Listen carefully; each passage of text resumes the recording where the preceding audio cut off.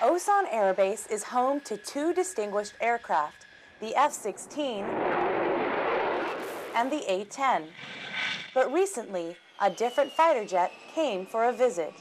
I was able to experience the F-15 flight simulator.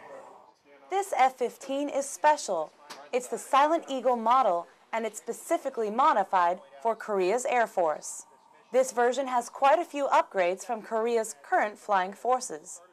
This airplane goes really fast, it can go really high, it can carry a lot of stuff, and it can do what it needs to do in any weather.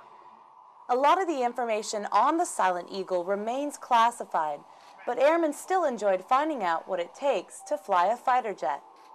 I learned that it's very complicated. There's a lot of things going on, a lot of screens that you got to pay attention to, and you can't just focus on one thing.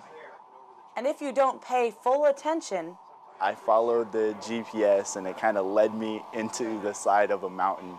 So I crashed the F-15 in the side of a mountain. Aside from the occasional crash, the Silent Eagle simulator was a smashing success. Airman First Class Sarah Bryce, Osan Air Base, South Korea.